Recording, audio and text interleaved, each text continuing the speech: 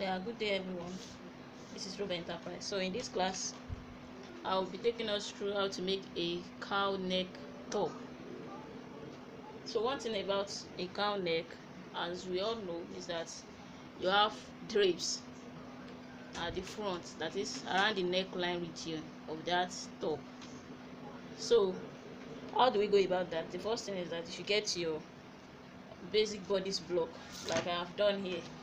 But you notice that we don't have uh, that. That is because most of the time cow necks are made with stretchy fabric, all those fabric that are flexible. That is, it's not a thick fabric, so that the drape will be able to show very well. It will be able to fall. So we don't need a dart. So all you need to do is get your basic bodies ready. Like I have my own here. This is the front block and this is the back block. Your back bodies should be 1 inch or deep, that is the neck depth should be 1 inches at the back, but the front is 0 inches like we have it here. There's no need for you to draw any neckline on the front neckline. You don't need to come in by whatever inches, you just need to leave it like that. So this one I'll be cutting it now. This is just to have, so that it do not look too plain, just to have a shape of a neckline at the back. That's why we are doing that. And if you also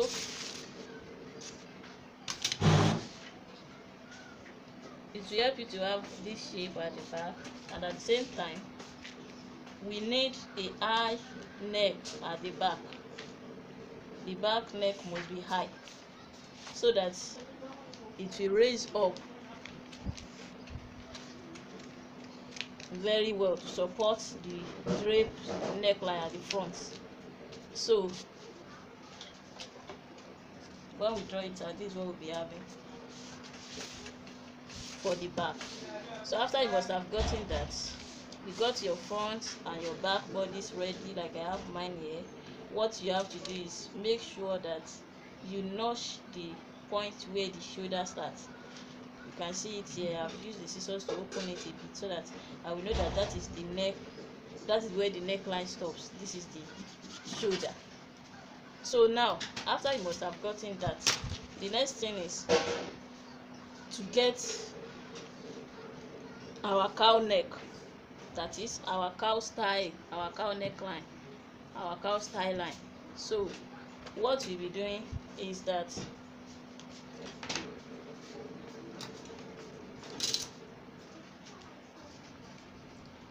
you are going to open this.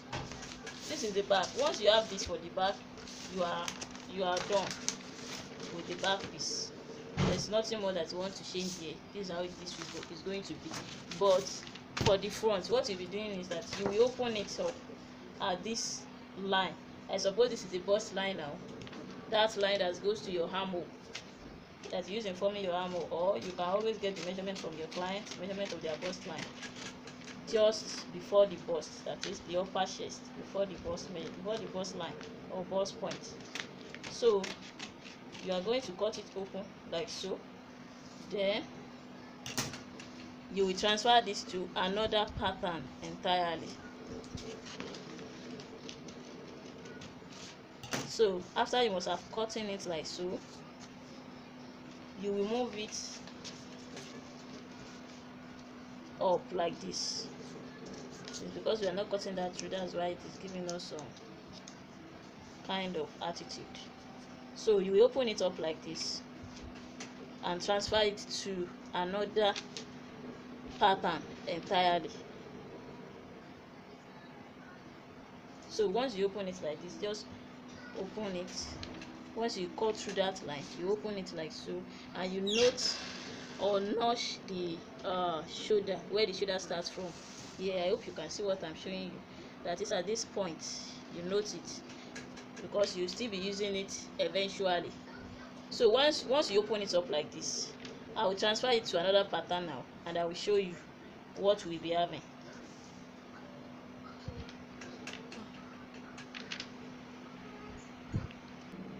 Yeah, so I have placed it on another pattern now.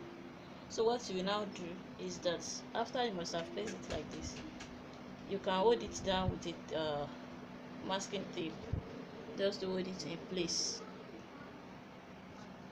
You can just hold it down like so.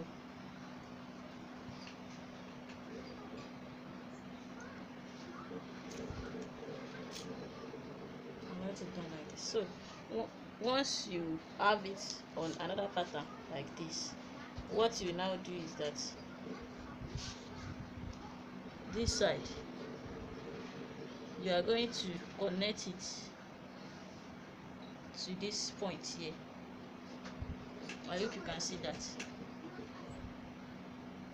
You are going to bring it to this end here. So I'll be doing that now. Just follow it from here, and use it to connect to this end. This is what I'm talking about.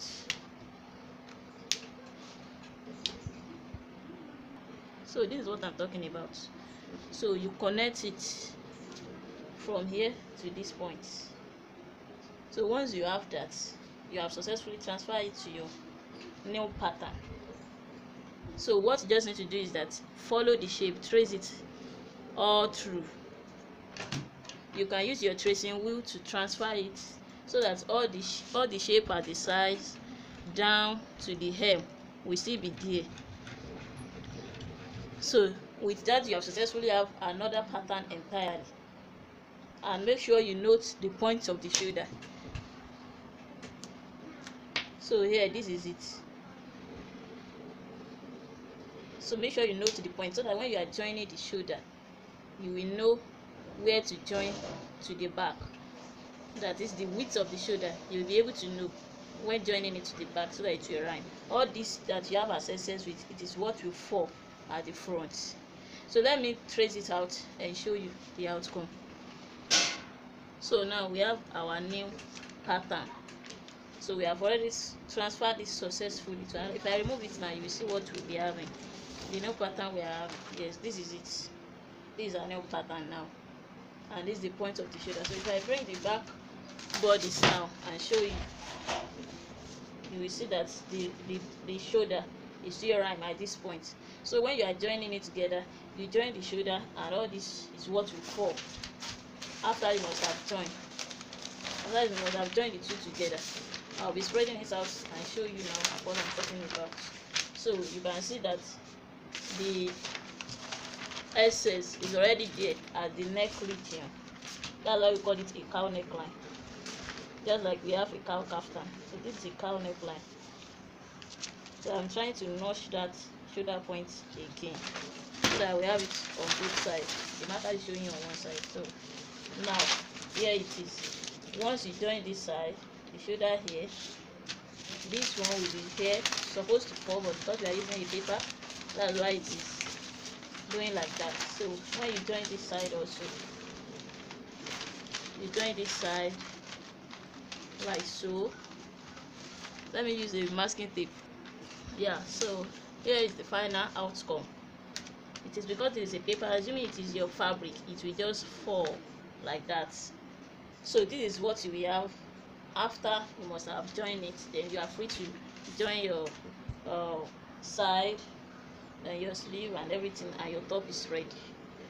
So that's how to go about a cow neckline, a cow neck top. That's how to go about it. So once you join your shoulder, you join the shoulder here also, you have your neck falling like this. But this is a paper, it is not giving us the real picture of what we are talking about. So feel free to practice and see how it comes out. Thank you very much. This is Robe Enterprise.